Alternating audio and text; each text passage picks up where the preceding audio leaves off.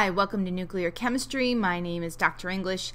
Today we're going to talk about the uses and dangers of radioisotopes. Specifically, we're going to look at the uses of radioisotopes, radioisotope dating, nuclear power plants, medical applications, dangers and risks, and finally some nuclear practice problems. So let's start off by talking about the uses of radioisotopes.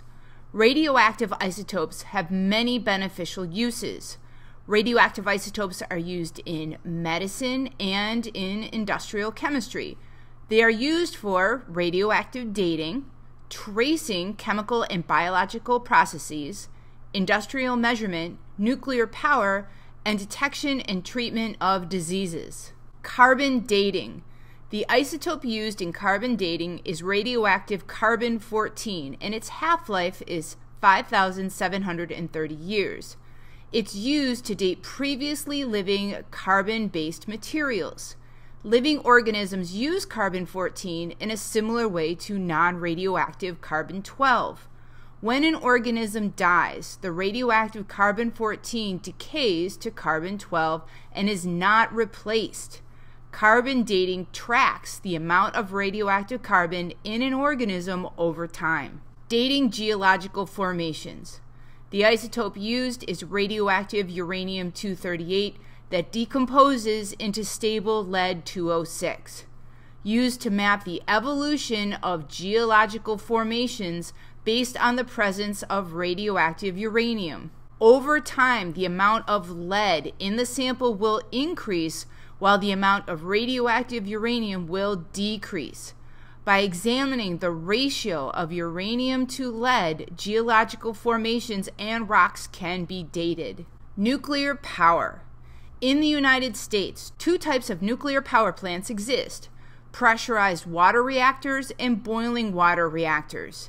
Similar to power plants that use fossil fuels, water is turned into steam, and steam drives the turbine generators to produce electricity. Unlike fossil-fueled plants, the source of heat comes from nuclear fission, where uranium atoms split in a controlled environment and energy is released.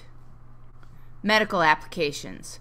Certain radioisotopes that are quickly eliminated from the body and have short half-lives are important as tracers in medical diagnosis. Many other isotopes are used in the treatment of various disorders and diseases.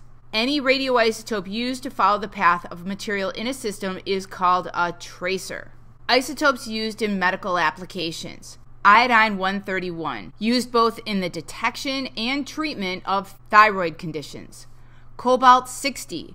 Cobalt-60 emits large amounts of gamma radiation as it decays.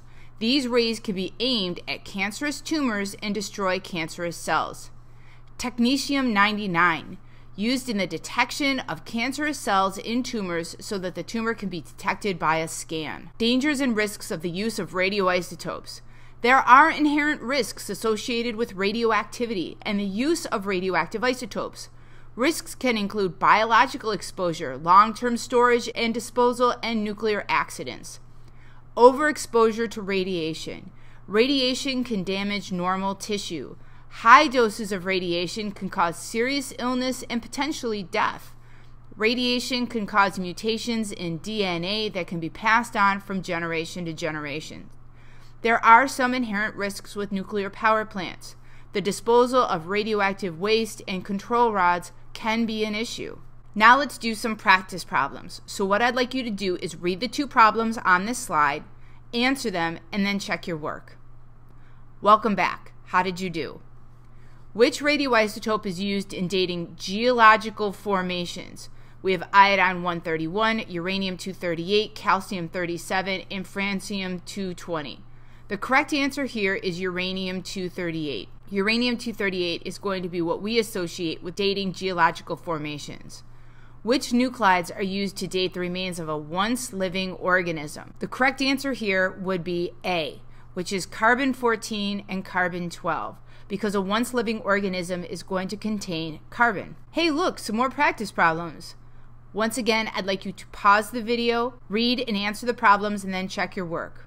Welcome back. Let's see how you did. A radioactive dating procedure to determine the age of a mineral compares the mineral's remained amount of isotope 238 and isotope.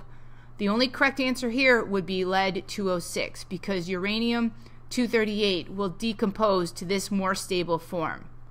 Which radioisotope is used for the diagnosis of thyroid disorders? The correct answer here is iodine-131. Uranium-238 have extremely long half-lives and we don't want that. And cobalt-60 is used more in treating cancerous tumors. More practice problems.